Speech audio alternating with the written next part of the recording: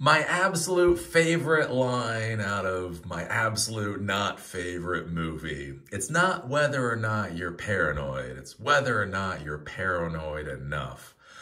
So I'm coming up with new labs for Silicon Dojo to show folks the cool things that you can do with coding.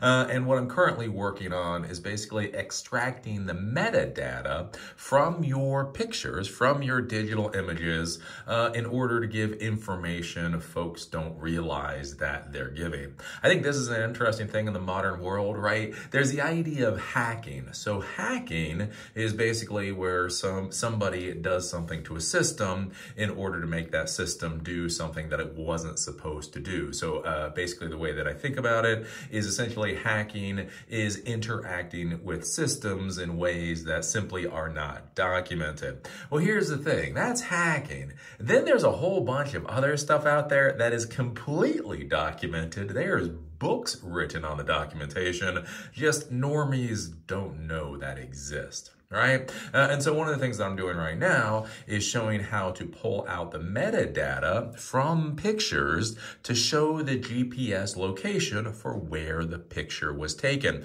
So this is an important thing in the modern world where you might remember this with Parler.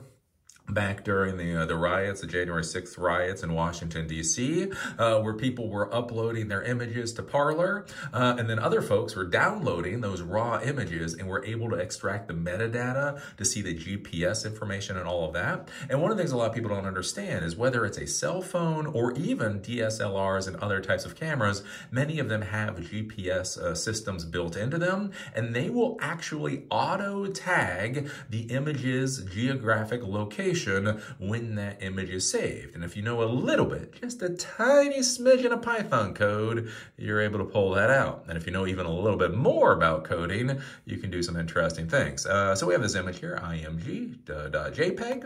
We go over here and we take a look at 34 lines of code. Basically, I'm importing from exif. So exif is a module for Python. I'm importing the image function, basically going through here, and what I'm doing is I'm literally pulling out the GPS location for this img.jpg. Basically, if I run this thing, we can come down here and let me focus in a little bit.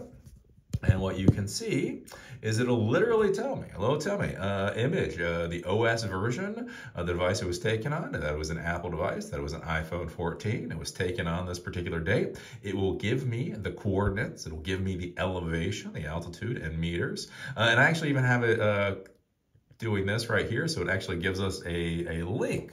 So I can click on this and it will give me a map of where it was taken using Google Maps.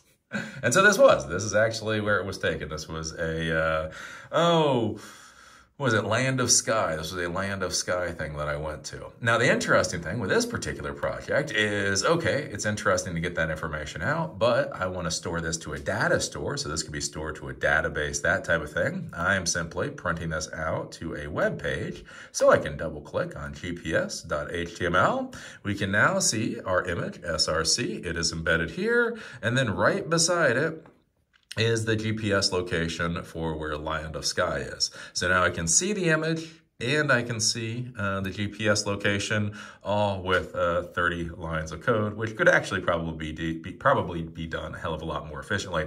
Now imagine if you upload thousands of images up onto Facebook, up onto Twitter, up onto these other platforms. Now, not only do they know where you're logging in from geographically, but every single image that you're uploading, they can see where the geotag for that image is. And so that's one of the ways they can track you. One of the other interesting things we're going to be doing with Silicon Dojo is you can then feed this into a computer vision system, whether it's Azure Cognitive Services or OpenCV or YOLO or something like that. And then you could actually have the computer vision detect all the different images and even people in this particular picture. And that can all be logged to your database, right? Cool stuff. Just to show you that this actually is dynamic, let's do a different picture. So img_1789. So we'll go back, we'll take a look at the code. We'll come up here. This is uppercase, img. underscore 1789. Then I can hit Control S, so I save it, I hit run. We come back here, GPS should be updated. And so then we see, this is Peanut, my little puppy.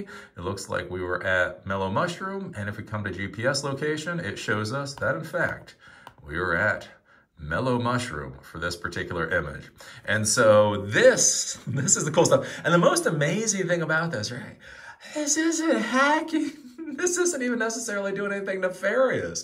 This is literally what is auto-saved to things like your image files, your picture files, so that people can track you later. And again, think about how powerful this is, especially when you start doing things like facial recognition. So when you upload an image, then Facebook or Twitter can scan the image for faces. It knows a geographic location. So not only is it now geographically locating you, but is geographically locating every face in that particular image. That's all getting dumped into a database for, the good people of the world to do fine, upstanding, wonderful things. So anyways, I will be working on this code. This will be going into a lab project for Silicon Dojo. And again, this is the kind of stuff that I want to do with Silicon Dojo to really show folks, again, how technology can actually be used right now and what's really going on. So anyways, if you like these types of videos, give us a thumbs up. If you don't like these types of videos, give us a thumbs up. Share, subscribe, do all that kind of stuff. And I'll see y'all later.